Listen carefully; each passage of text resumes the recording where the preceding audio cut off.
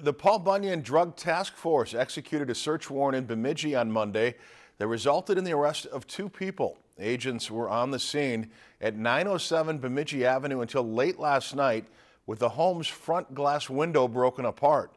32-year-old William Isham of Crookston and 42-year-old Carmen Doa of Oakley, California were cited and released on obstruction charges. The case remains under investigation and no further information is being provided at this time.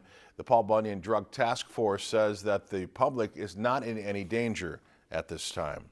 If you enjoyed this segment of Lakeland News, please consider making a tax-deductible contribution to Lakeland PBS.